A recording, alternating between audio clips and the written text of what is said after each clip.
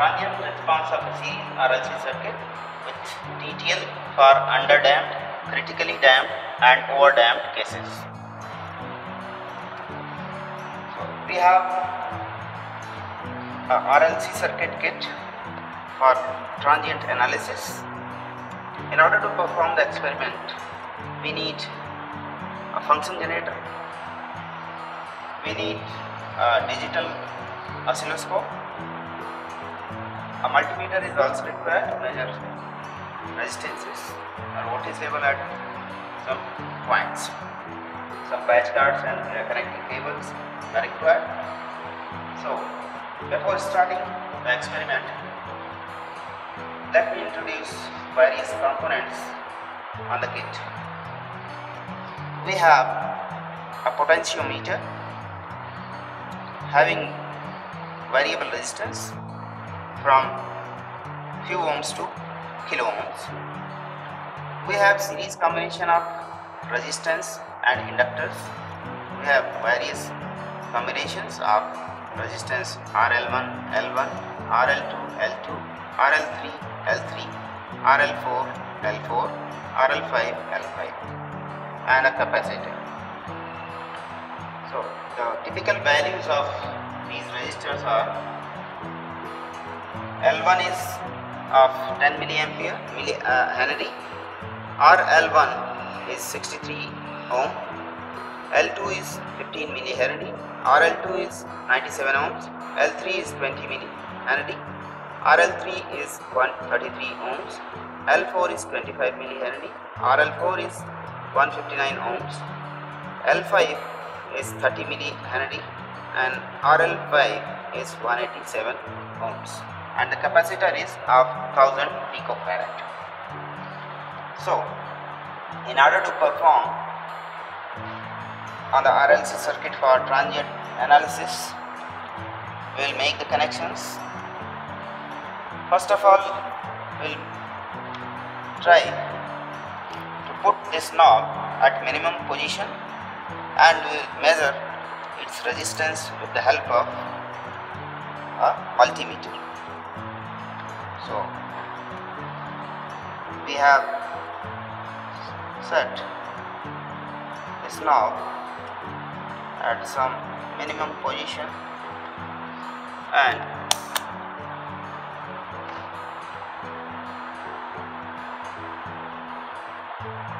suppose we have fixed at this point where we are getting 32 ohms of resistance value. Okay. Now we will make connections. We will connect output of this function generator with this cable, as the positive terminal will be connected with point number 1 and negative terminal of output of pulse generator with point number 2 of the kit. Now point number 3 is connected with any one of these combinations of series resistance and inductors. So let us take the first one. So we will connect point number 3 with point number 4 and in order to observe the output waveform, we will connect our DSO positive terminal at test point number 3.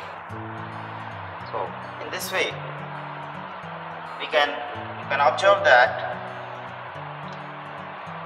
at channel number 1 we are getting a pulse train, that is our input.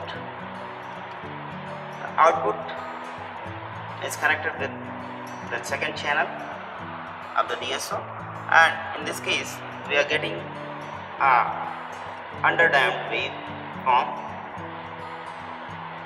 which is decaying exponentially with respect to time. Now in this case we will record the pot resistance value that we have measured by multimeter and typically we have set this at 37 ohms. So we have made a table here. In this case we have RL1 equal to 63 ohms. So equivalent resistance, since in this circuit you can see that this pot is connected in series with RL1. So equivalent resistance will be this potentiometer resistance plus RL1.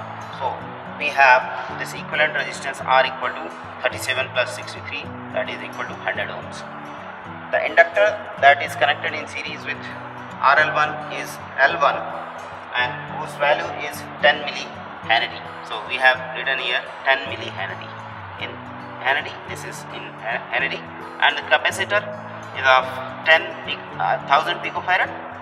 So the ratio of R and twice of L, R by twice of L, that is damping ratio, is equal to 5000, and 1 upon square root of LC is equal to this much. So in this case you can see that R by 2L is less than 1 upon square root of LC. So this is the case of underdamped, and we are observing at the output an underdamped waveform. So this proves that we are getting the correct waveforms. Study critical damped case. We will increase the resistance R by rotating this knob until these oscillations disappear from the output. So we are gradually rotating this potentiometer in clockwise direction, and you can observe that there is reduction in the oscillation amplitude, and we will continue this rotation of pot until these oscillations disappear. So, and at this point we are getting critical damping in the output. So at this particular point we will measure the resistance value R with the help of a multimeter. We will connect multimeter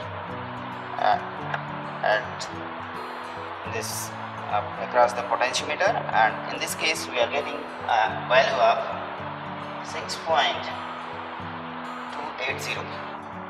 So you can observe that this 6.280 is giving us R by 2L ratio equal to 317150, and 1 upon square root of LC is 316228. So in this case approximately these two values are equal. So this is the case of critical damping, and we have observed on the DSO that we are getting the right waveforms for the case of critical damping. Now again we will observe overdamped waveform. For that we will further increase the resistance value, and we will observe that there is a further change in the output waveform. So in this case we have obtained the waveform like this, and at this point we will again measure the value of resistance R with the help of multimeter, and in this way we have obtained a resistance value of 21.3 kilo ohms.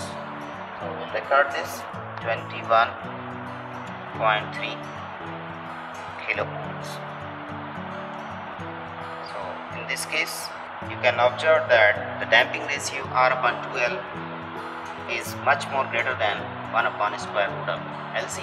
So theoretically this is the case of overdamped, and practically we have observed that we are getting the right waveform. So in this way we have performed transient analysis of RLC circuits and learned 3 different cases of underdamped, critical damped and overdamped. Thank you very much.